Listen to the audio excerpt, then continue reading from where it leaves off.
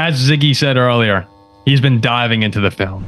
He's listening to podcasts. He's listening to interviews. Ziggy knows more about JJ McCarthy than any man on this planet right now. I think I know JJ McCarthy better than his mother. Probably. Maybe better than he knows himself. Wait, Ziggy. Are you related to Ziggy Wilf? It's not how it works. Oh, that's first. What? So JJ, he's having his ups and downs so far at Vikings OTAs. The size is there. The mobility is there. The arm strength is there. I saw a tweet from Alec Lewis that said one thing is very obvious.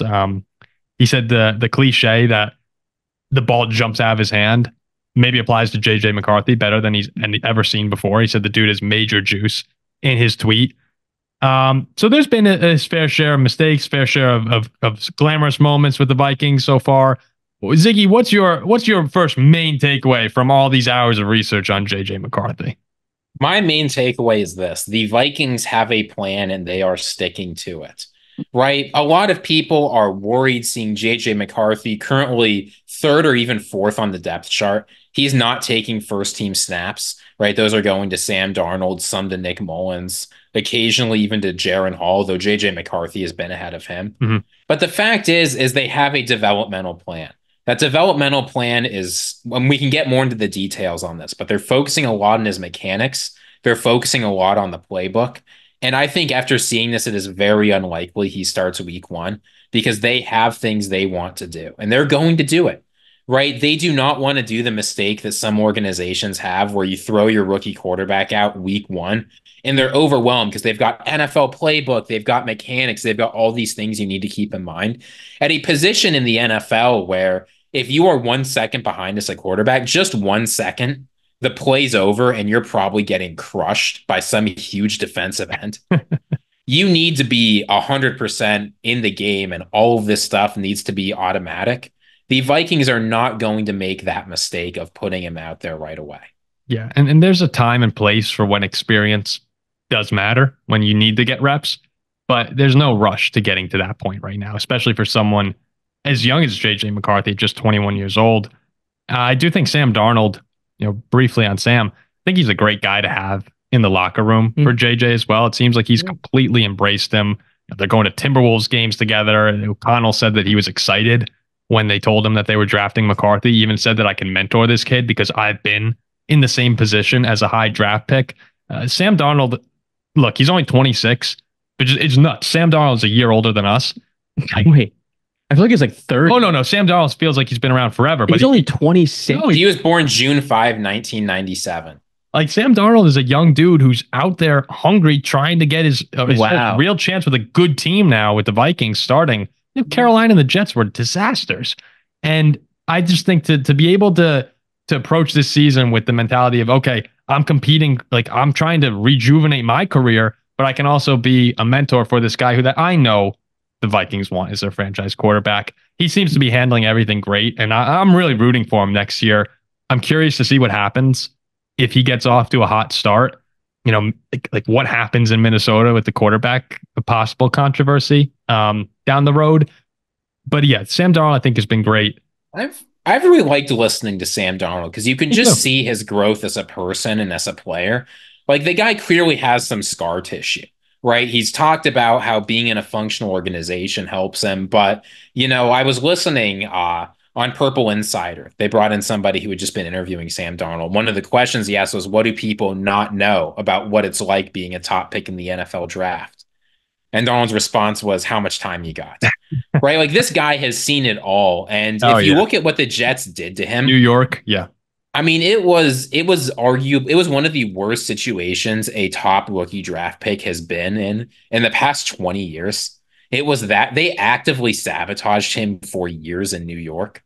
So look, I'm not saying Sam Darnold's going to be great. I don't think he's going to light up the world or anything. But considering they brought him in, it's very different than Kirk Cousins, right? They brought him in with an understanding that he would be mentoring the guy and he's excited to do it. I really think having Sam Darnold around could be great for JJ McCarthy. I'm rooting for him. He's got two revenge games right off the bat, right? San Fran and then the Jets in the first 5 weeks. He does, one at a time. I'm not sure if San Fran's a revenge game. The Jets are definitely Jets game. Jets are for sure, yeah. I mean, San Fran, he'll want to beat them. We go like I was Brock's backup for this time. Imagine Sam just comes out, he's 5-0. Both at home, right? Dominant, beats the 49ers, the Texans, and Aaron Rodgers. If you check out our Vikings schedule prediction, I have the Vikings at 4-1. with the lone loss at Green Bay. I know. That we're all rooting for Sam, obviously, as Vikings fans, but as a person as well.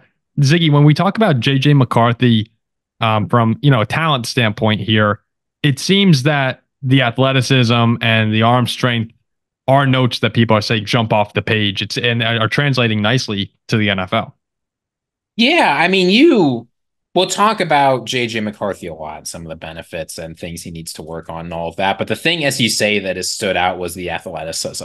There are two things. One is the arm strength, right? We knew he had a decent arm coming out of college, but seeing him at the NFL level, you can watch videos on Twitter of him throwing balls next to Sam Darnold. Sam Darnold is a talented guy, right? He is an NFL quarterback. JJ McCarthy's balls look so much better. Right? You see ball after ball coming out. Was that intentional? That had no to be comments. Intentional. But the way the man is handling the balls is just completely different. They're so quick. He's got his hand on them and immediately they're out. He handles balls fantastically. I will say he handles balls fantastically. It is rare that you see guys come into NFL training camps and genuinely look like top throwers. And of course, there's so many things to work on. We'll talk about that. But high ball velocity is one of the most important things in the NFL. You need the throw to get out quickly. Because I don't know why you're laughing. I mean, we're off the rails at this point. Well, here's the thing, right? Defensive backs in the NFL are so quick that if your throw is slow, they will be all over that. They'll be all over his balls. It's impossible of a conversation. Guys. This is unbearable. I'm just trying to talk football. Okay. You started. Let's go back here for a second. And that is impressive because when you're throwing next to Sam Darnold, an NFL quarterback. No, and when you listen to people talk about Sam Darnold in practice, again, he struggled in his career, but in practice, Sam Darnold has one of the prettiest balls you'll see. Oh, look, when you compare. And I'm serious. He does. Like you hear scouts talk about that. Like Sam Darnold is a great thrower. So for JJ McCarthy to be impressing people next to someone like Sam, it's a great sign for the Vikings. When you compare Sam Darnold's balls and JJ's balls, it's like comparing 1A and 1B. And they're just both miraculous, And I'll also say we're talking about arm strength, and that's important. But also, we haven't seen what Kevin O'Connell can do of a mobile quarterback. And J.J. McCarthy, he's not Lamar Jackson. He got a hint of it with Josh Dobbs, and it was fun until Dobbs fell apart, which we all knew was going to happen. But if J.J. McCarthy, his speed is not elite, but it is good enough to beat defensive ends chasing after him, and it's good enough to get first downs. And when you have a quarterback who, when things aren't going great, can step out of the pocket, keep their eyes downfield, and either deliver that deep shot or else run for a first down, that puts the defense in an impossible position. Because if you want to leave someone covered, we've seen this of Josh Allen over and over again. You've seen it of Patrick Mahomes over and over again. When you have a quarterback who can threaten both with their legs and with their arm, if you cover the deep ball, they'll make the smart choice. They'll get the first down, new set of downs. You can do whatever you want. If you go after them, they can deliver a great ball on the run, throw deep, be really effective. And you saw J.J. McCarthy do this occasionally in college. But seeing the combination of quick feet and effective throwing on the run, I think once he fits into the Vikings offense, there could be a lot of exciting stuff there for creative play caller. He's a bigger dude, too, than people realize. He's 6'3", 220. Like, I don't think most people realize McCarthy is large. The Vikings need Blake Corum in the backfield, though. Yeah. Dude, I'm so excited for Aaron Jones. The more I hear about this Vikings team, this roster, the more you see.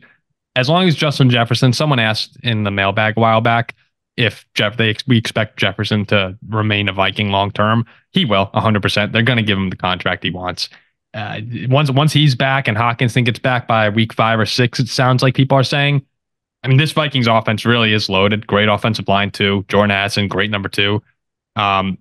Whenever McCarthy steps in, he certainly has the talent around him to succeed. It's just now a matter of getting him comfortable and having him be in a position to succeed at the NFL level. I'm really excited. The thing that they're spending the most time on right now, besides the offense, which even Kirk Cousins said was tough to learn, Kirk Cousins, NFL veteran, great at learning offenses, is the mechanics. The thing that JJ McCarthy I saw on video struggling with the most is the Vikings are trying to change his stance in shotgun. And I think the mechanics were the one thing that Michigan didn't quite get to with him. You know, the Vikings want McCarthy standing with his left. Yeah, well, the Vikings want McCarthy standing with his left foot forward in shotgun, right? In college, he stood with his feet even. And small stuff like that can make a huge difference between throwing in rhythm, making a 1-2-3 drop work, all of that stuff. So as we say, the reason why I think they're spending so much time and don't want to rush McCarthy is because when you have, and anybody who's ever learned a sport or anything physical does this, when you have to keep in your mind, okay, I need to put my left foot forward. Okay, I need to make my steps exactly this much. Okay, I need to look this way, turn this way. That kind of stuff requires a lot of mental focus, and it's mental focus you just can't give in a game situation. So if you want quarterbacks to get good mechanics, you have to drill it over and over again, patiently in practice. And if you put JJ McCarthy out on the field right away, even if I think he might be able to be an effective quarterback, that stuff's just going to fall apart and he'll never win. Yeah. Yeah. And this is the time of year too, where you're going to see people reacting like to the smallest things. I sent a text into our chat today, a tweet. Someone's like, the Vikings grilled McCarthy today because he can't hold on to the football. Let me tell you, McCarthy was 16 for 18 in practice today, and the 2 throws he missed were overthrows that seemed to me were likely due to the mechanics, right? So even if he does have some incompletions and inaccuracies, that's to be expected. As keep in mind, JJ McCarthy has played football a certain way for years. He's won a lot of games. He's made a lot of passes. Trying to build that from the ground up is tough. You see, Anthony Richardson has been trying to do this. He talked about how during his rehab with the Colts, they used it as an opportunity to completely rebuild his throwing motion. And that stuff takes months. Yeah, so you can't react too much to any news you see right now. We're still at the start of this. Yeah, don't listen. There are going to be clickbait aggregators from probably Packers fans coming out here talking about how JJ McCarthy sucks. I've liked what we've seen so far. I know, another word for OTA, optional training exercise, is practice. We are reacting to practices, not a game. But we have seen guys come out and practice and just absolutely poop their pants. JJ McCarthy has kept everything inside and under control. Jeez. No stains on him. So I'm excited to see what he's able to do. Do you know what's really funny is I was just thinking about this, like Ziggy's down in Virginia, right? And we're up in New Jersey. And when you really think about how crazy technology is, like we're sitting in your basement in New Jersey with our headphones on, and we're able to hear Ziggy talking to us in Virginia. Oh, so it's nuts. About something that happened in Minnesota today. Something happened in Minnesota. Yeah, it's ridiculous. Can I say one last thing about JJ McCarthy? Please. With this throw velocity and with this footwork and these new mechanics, I'm just going to tell you right now, the crossing routes to Justin Jefferson will be beautiful. Timing and throw velocity are the 2 most important things on those routes. And you've seen, Paul, Justin Jefferson with Kirk Cousins, he feasted on those routes. Unguardable. That was the bread and butter of the Vikings offense. I cannot wait to see JJ McCarthy light up the NFL with that throw. It's going to be so beautiful. Does your throat hurt a bit, Ziggy? Let's move. Look, man. I don't know what you want from me. I'm excited about JJ McCarthy. I am too. And it's only going to get better as the offseason continues.